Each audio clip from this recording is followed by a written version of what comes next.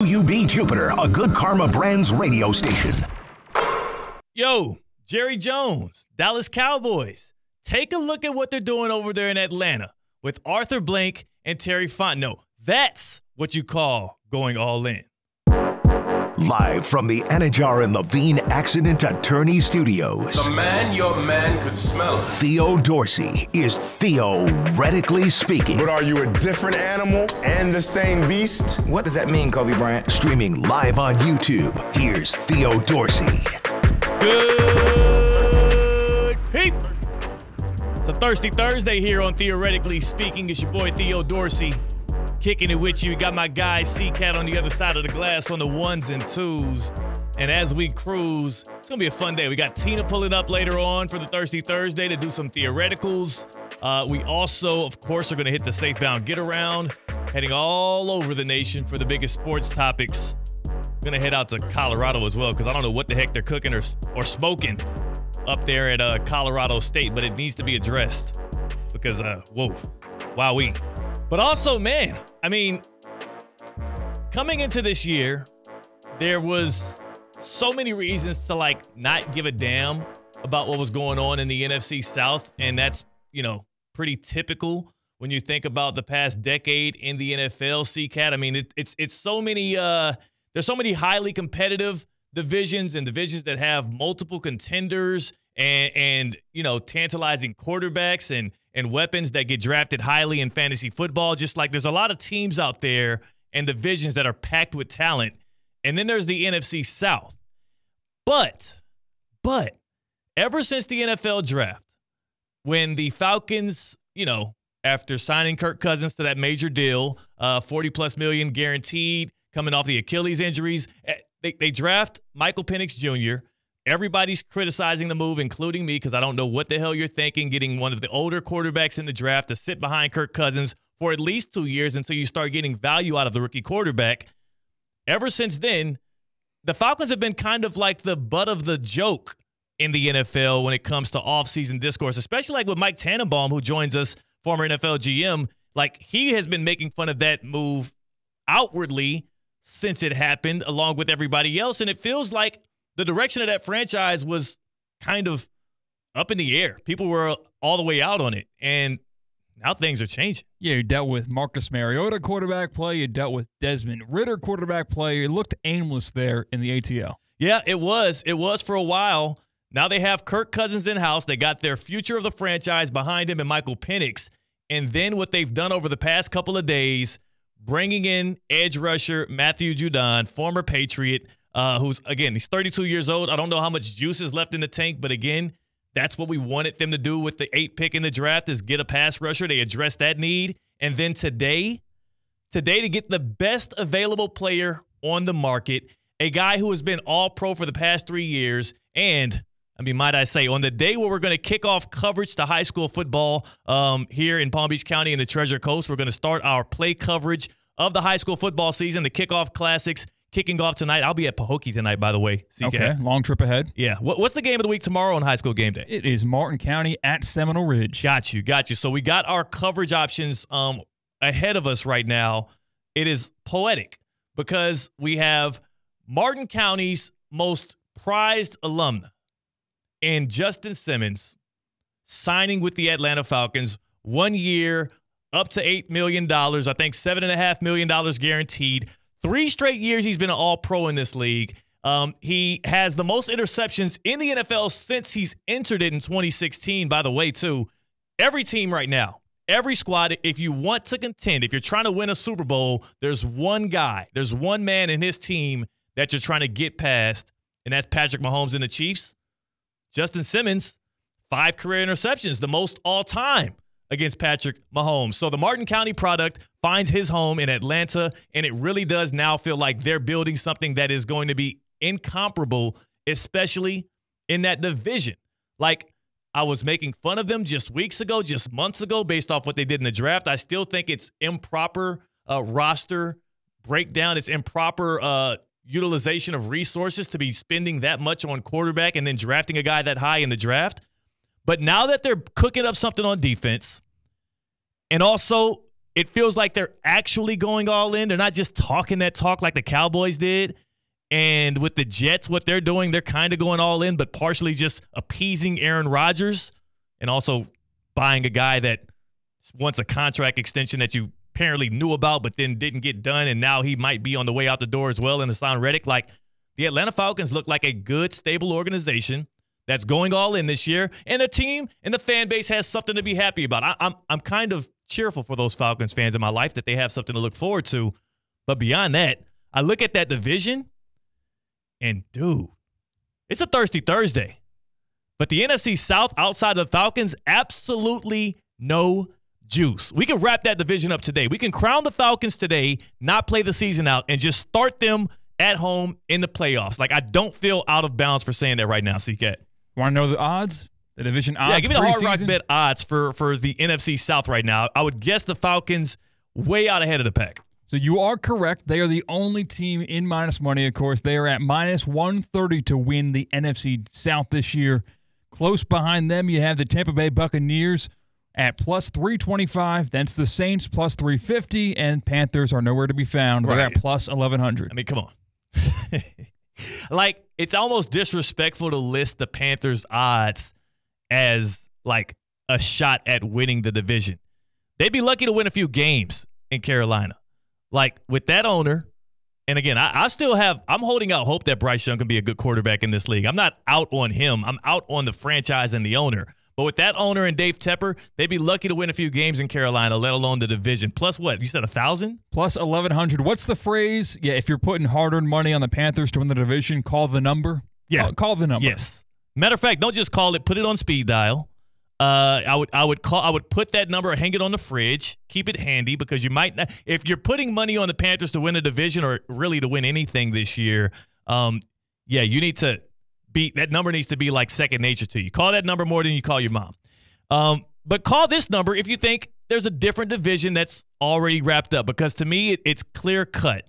In the NFL today, when you look around, of the 8 divisions, especially in the NFC, there's one that looks particularly like we can wrap that thing up today, and I have no problem calling it. The Atlanta Falcons have the NFC South crown, and we can start them off in the postseason. Again, I don't even have to use the health caveat with the Falcons, because they drafted their backup, their heir apparent, in Michael Penix Jr. It feels foolproof that even with the Kirk Cousins injury, the Falcons are in good shape. Yeah, you kind of just get to see the future early. Yeah. 888-760-3776. 888-760-3776. That's the number to tap into. Theoretically speaking, call us on the Baptist Health Hotline. Which division in the NFL right now can you just wrap up today? I mean, because the NFC South, absolutely juiceless, as close to irrelevant as you can get, and the Falcons have taken advantage. They're actually all in. They have that crown right now today. We'll see what they do in the playoffs. Baptist Health Hotline, are you experiencing foot and ankle pain and need to see an expert in the field? Baptist Health Orthopedic Care is a team of foot and ankle orthopedic surgeons and specialists who are regarded as leaders in their specialty. Visit baptisthealth.net/ortho to learn more today. Baptist Health Orthopedic Care combines its resources of experienced physicians and leading-edge treatments and technology to provide advanced orthopedic, foot and ankle, joint replacement, spine, and sports medicine care. Visit baptisthealth.net/ortho to learn more today. Baptist Health Orthopedic Care has offices conveniently located in Palm Beach County through the Florida Keys. Learn more by visiting baptisthealth.net/ortho. The Falcons clearly all in. They clearly have a head and shoulders lead on the rest of that division, and also they have the sense of urgency you should have when you have a 40-plus-year-old quarterback coming in for a couple of years after a major injury, and you got that roster with so many tantalizing talents: Drake London, Bijan Robinson, Kyle Pitts. I mean, dare I say I'm excited to see what the Falcons can do this year. And it feels like, again, for me, like recently, like I find myself in these like precarious situations, right? Like, so like literally a week ago today, was that, when did we do Top 63? Last Friday was Top 63 event that we had at Kaiser University. I emceed that event. We had a great event, awarded the top 63 high school football seniors ahead of the year, along with the top 10 flag football players ahead of their season in the spring. And that morning, I had put it on my own heart to make sure that I can I got a little handy. that morning. I was trying to make sure I can get the house in order because my wife was out of town. She wanted to make sure, I wanted to make sure I was comfortable environment to bring her back into. That morning, C-Cat, I found myself on the roof of my house because I was trying to patch up these screens. Out here in Florida, there's a lot of different, like I have the courtyard. We call it the Bali Bungalow, and it's a screened-in courtyard from the top and then the front part. So you're sitting outside, but you're really inside to keep the insects and all the bugs out. You know what I'm saying? Yeah. And I absolutely love that area. But when I went out of town the last couple of weeks to Chicago and Minneapolis and I was gone, that screen, I'm at war right now with these squirrels because they're all crawling all over my house. They're wrecking shop, and they ripped up my screen. So there was all these holes in the screen. Leaves were falling in. It was an utter mess. So I hit my neighbor up. I got this big ladder, threw it on the side of the house. And for me, I'm absolutely afraid of heights. Like, are you a guy, like, for you, are you 2 stories up? Are you good? I love the heights. Yeah? Yeah, I have no problem with them. I am terrified of heights. I do not like them at all. I grew up in a 2-story house in Houston, and when I used to, like, even walk near the banister from the 2nd floor, a lot of times I had to look away. I'm that much of a coward of being up in the sky. So, mind you, my house, you've been to it, C-Cat, it's just 1 story. Yeah. Just 1 story. I'm on the roof of that thing trying to hem up the screen. And I will say, I'll show you pictures later, C-Cat. I did an absolutely fine job. I sealed it up perfectly. No holes in that thing. You got to get the spline fixer thing, and I was sliding the spline right in there. Fixed the screen up perfectly because they overcharge you for that stuff anyways. I don't know what your, like, gun situation is, but, like, you should get one to kill those squirrels. That's ridiculous. If a squirrel was, like, destroying my property, goodbye. I don't care about Bambi and all the wonderful creatures you see in the woods. No, I'm blasting you to high heavens. So, yes, I agree. The problem is you kill a squirrel, which I don't know if it's legal or not. Like, how do I even know that was the squirrel? Oh. You know what I'm saying? Like, it's not like there's multiple squirrels in this world. I don't want to, like, just randomly go out and just take a squirrel out. 3 dead innocent squirrels is worth getting the one that was the perpetrator. It would be. I'm willing to sacrifice 3 innocent squirrels if I know that one of the or two of those were innocent and one of them was the perpetrator. I'm not against you on that. But what I would say is firing off a gun to knock a squirrel out in the neighborhood that I live in, I don't think it would go over well. I don't think it would go over well with my neighbors. But anyway, again, I was talking about precarious situations and how you get yourself out of them. I'm on the roof. I fixed the screen, and I realized in that moment, C-Cat, as I leaned over, and again, it's just 1 story. I'm an absolute coward. I'm leaned over the roof. I'm sitting on the top. There's no way for me to get from where I was sitting to that ladder safely without knocking the ladder over and hurting myself further, like making it a bigger deal. So I knew at some point I had to jump off that roof. I had to take a leap of faith onto the ground and hope that my 31-year-old body can withhold that because, again, my knees and ankles ain't the same as they was back in the day. You're like 6'2", right? 6 flat. You're 6 flat. Yeah. And your ceilings can't be taller than 20 feet if it's a 1-story house. Yeah. But I mean, yeah, about 20.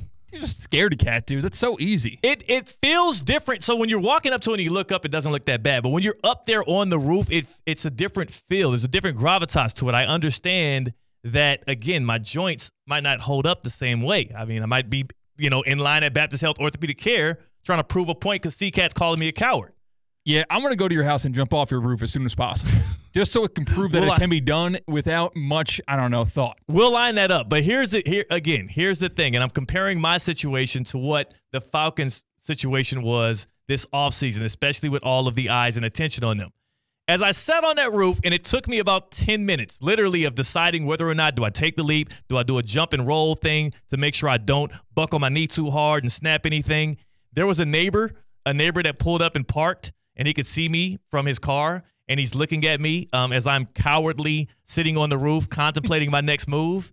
And honestly, if it had not been for that grown man pressuring me with his eyes, staring me down, wondering what the hell I'm doing sitting up on my roof, that kind of is what convinced me to go all in, take a leap of faith, jump off of that house. And you know what? Not only did I jump off the roof, C-Cat, I jumped off the roof. I survived it. Later on, I figured out that I actually had to seal one more thing up, so I had to pull the ladder back up, get on the roof again, fix that, and then jumped off the roof a second time.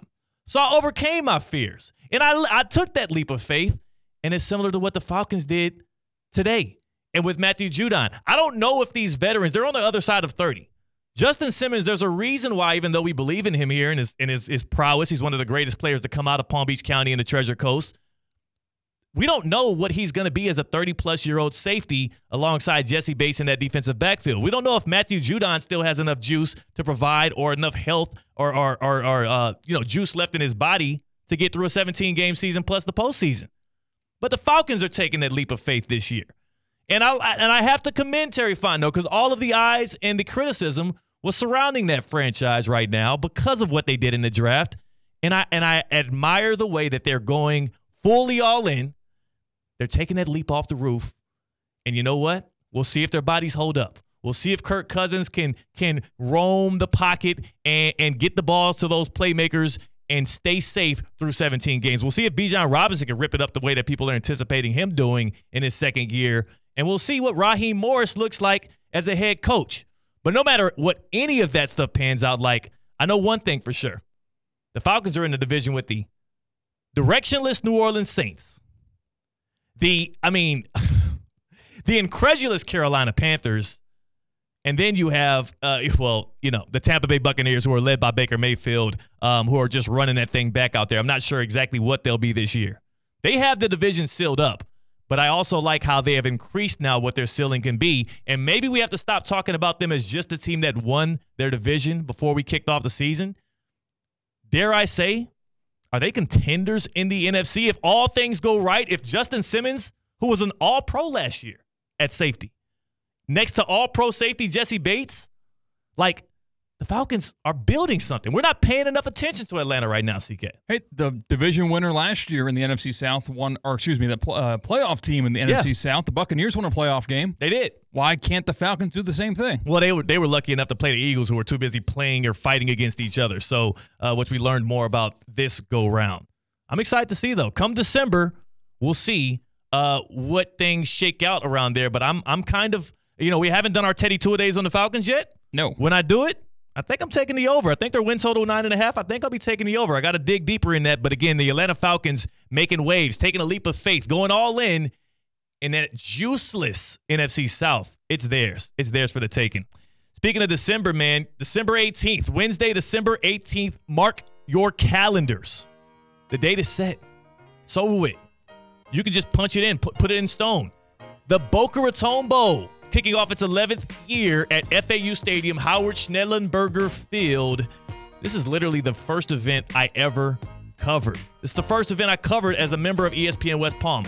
4 years ago, it was the Zach Wilson and it was BYU versus UCF, Zach Wilson Bowl. And boy, did he rip it up before he went off to the NFL and did, much of nothing after that. But the Boca Bowl produces so many great future NFL players. Devin Singletary played in it. We had guys like Bailey Zappi set records in it. BocaBowl.com.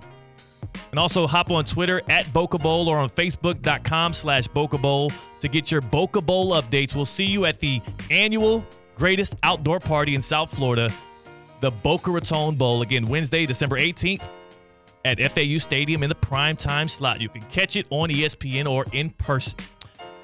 On the other side, C-Cat, we got to get on the safe-bound get-around and also address what the heck they are smoking in Colorado. I know it's legal, but that don't mean you need to get your hands on it before an interview. That's C-Cat. I'm Theo Dorsey. We're Theoretically Speaking on ESPN 106.3.